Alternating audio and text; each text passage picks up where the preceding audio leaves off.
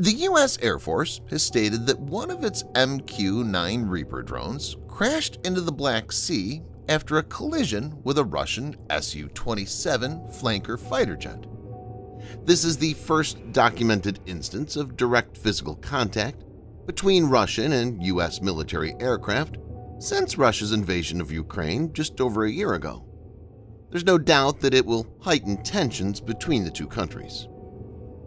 On Thursday, the U.S. military released a video showing a jet flying close to its drone, releasing fuel, and the propeller being impacted. The state of the Russian Su-27 after the collision is uncertain, although there are unverified accounts indicating that the aircraft may have sustained some damage and managed to land at a base in Crimea. The base in question is most probably Belbek, home to the 38th Fighter Aviation Regiment, which flies Su-27SM Flankers.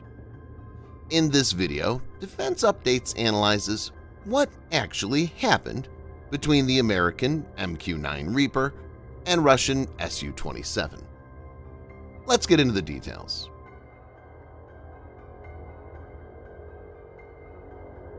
The first question viewers may have is, why was the Reaper in that area?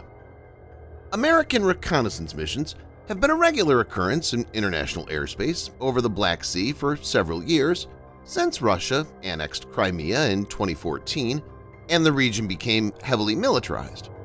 It's not rare for a U.S. drone to be spotted over these waters. In all likelihood, these missions increased since Russia invaded Ukraine. The second question viewers may have is, what can Reaper do? Reaper took over from Predator, the platform that initiated the era of unmanned air combat. Predators were best known for their ability to deliver precision strikes, as their controllers sat halfway around the world in small and discreet bunkers. Reaper brings much more to the table when compared to Predator. Reaper has an endurance of 27 hours, a ceiling of 50,000 feet, a range of 1,151 miles or 1,852 kilometers, and a max speed of 300 miles per hour or 482 kilometers per hour. With the ER kit, Reapers have an endurance up to 42 hours without external stores. It's believed that Reaper's intelligence gathering capabilities have enabled the U.S. to help the Ukrainian force by providing them with information regarding the movements of Russian assets and forces. Reaper's main sensor is the nose-mounted MTS-B multi-spectral surveillance and targeting turret and its fuselage-mounted Lynx synthetic aperture radar. But Reaper's pylons are very versatile and can be used to carry a variety of tactical equipment, like communications relay hubs, electronic warfare pods, as well as wide area aerial surveillance (WAAS) camera arrays. The additional sensors are designed to act in conjunction with the drone's main sensors. The USAF has put more potent radars on board some Reapers.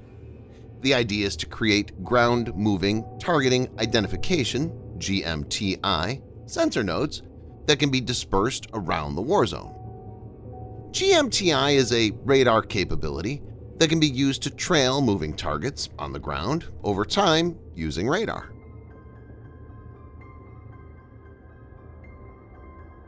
U.S. European Command release states the following: 2 Russian Su-27 aircraft conducted an unsafe and unprofessional intercept with a U.S. Air Force intelligence, surveillance, and reconnaissance unmanned MQ-9 aircraft that was operating within international airspace over the Black Sea today.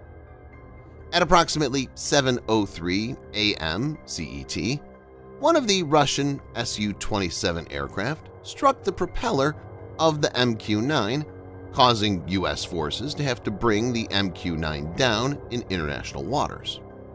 Several times before the collision, the Su-27s dumped fuel on and flew in front of the MQ-9 in a reckless, environmentally unsound, and unprofessional manner. This incident demonstrates a lack of competence in addition to being unsafe and unprofessional. Our MQ-9 aircraft was conducting routine operations in international airspace when it was intercepted and hit by a Russian aircraft, resulting in a crash and complete loss of the MQ-9, said U.S. Air Force General James B. Hecker, commander of U.S. Air Forces Europe and Air Forces Africa. In fact, this unsafe and unprofessional act by the Russians nearly caused both aircraft to crash.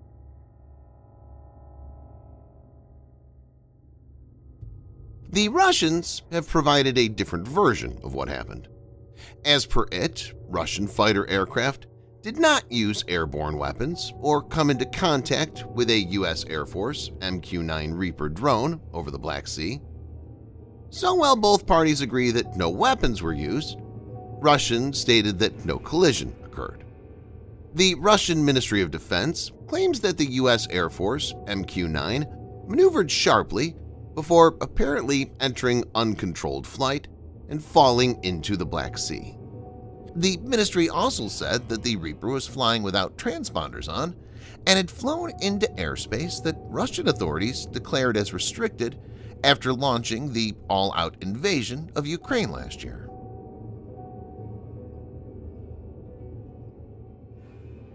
It's important to note that this is not the first incident in which a Russian fighter jet has come close to a Western asset.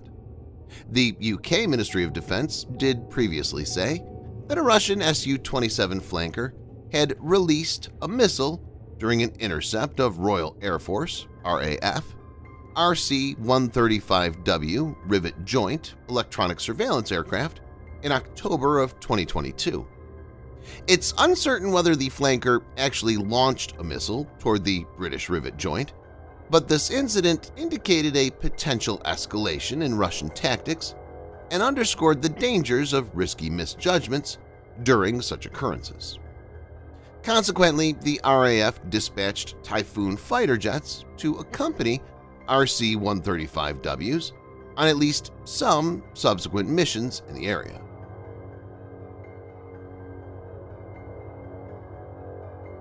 MQ-9 Reaper is an expensive asset. The cost of an MQ-9 Reaper varies depending on its configuration and the specific equipment and systems included. However, the estimated cost of a basic configuration is around $16 million. Reaper's a pretty stable system. According to the U.S. Department of Defense, it's logged more than 2 million cumulative flight hours by 2019. Operators of Reaper are highly trained. There's no reason to believe that a Reaper will go out of control without external intervention. As per some assessments, the Russian pilots tried to make the Reaper haywire by dumping the fuel, but by mistake clipped the Reaper, which led to it falling out of the sky. The incident could have been deadly, even for the Russian aircraft, but luck seemed to have favored it. It remains to be seen how things pan out going forward. Thanks for watching. Subscribe for more videos like this. Hit the like button if you find the video interesting, and kindly provide your feedback in the comment section. This will help us improve.